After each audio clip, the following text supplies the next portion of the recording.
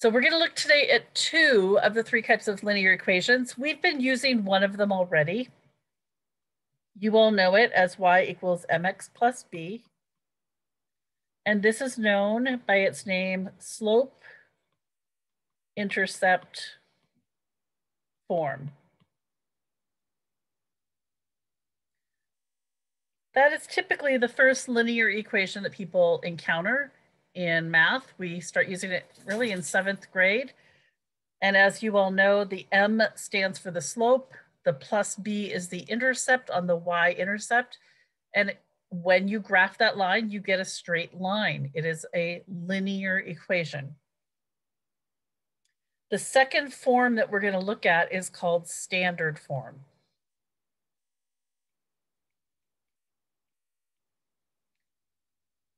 And its form is ax plus by equals c.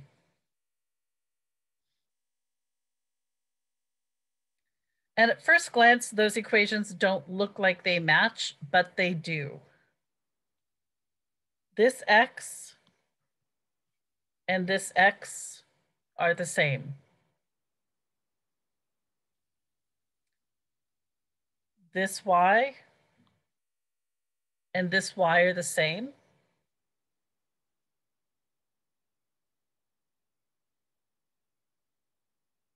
This b and this c are the same in the sense that they are both constants. They are a number not connected to a variable. And when we move things around in the equation, they are related to each other in their different forms. Hopefully that'll make more sense as we continue.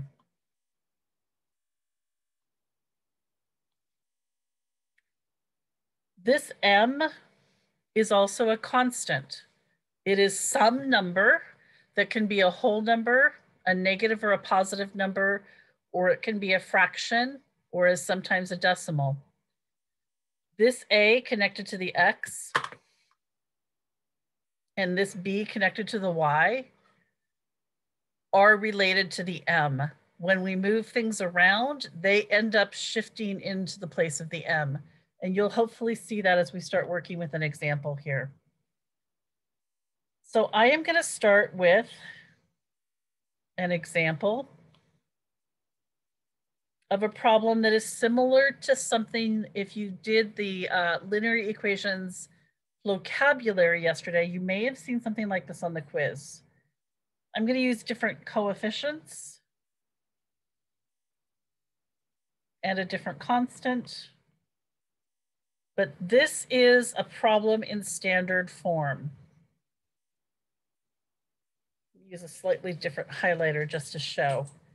This is my 6x is my ax, where 6 is the a and x is the x.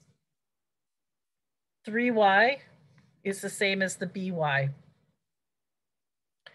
The b in my example problem is the coefficient 3. Here is my constant, and here is my constant.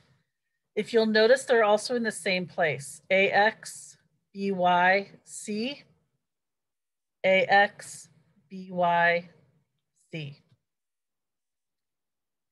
Now, if I want to turn that into slope-intercept form, which, as you all know from our experience recently, slope-intercept form is a really simple way to graph a line, because we can put the b on at the y-intercept.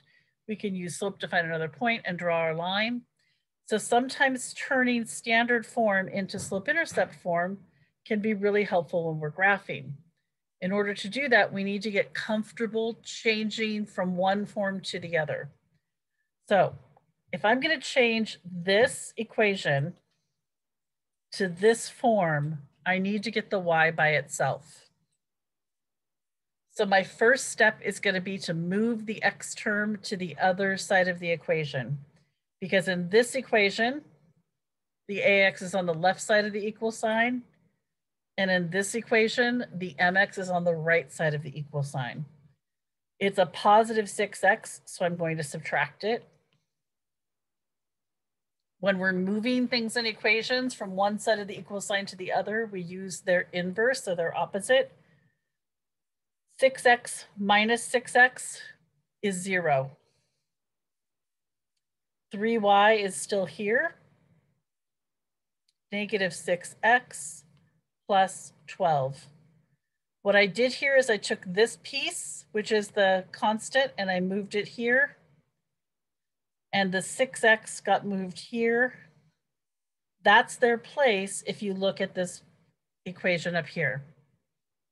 I can't combine them because they're not like terms. The 12 is a constant. It doesn't have a variable with it. And the negative 6x goes there. Now, again, my goal is to try to get that y by itself. And right now, the y is attached to a 3. It's attached to it with multiplication. So I'm going to divide it. But if I do something to one side of the equation, I have to do it to the other side. And that means I need to do it to every term. 3 divided by 3 gives us an invisible 1, leaving us with y. Negative 6x divided by 3 gives us negative 2x. And 12 divided by 3 gives us positive 4. So although they look different, the equation 6x plus 3y equals 12, and the equation y equals negative 2x plus 4 are equivalent linear equations, which means if I put these on a graph, they would make the same exact straight line.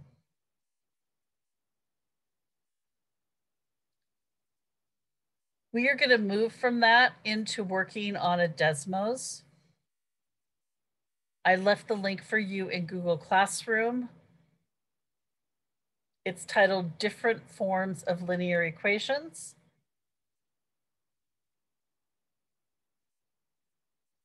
I'm going to switch my screen over so we can take a look at the activity before I have you all start on it. Oh, great. I see lots of you already there. Just looking for Bassam, Joshua, Alex Z, Xavier, Esteban, Jonathan, Henry, and Mirabel.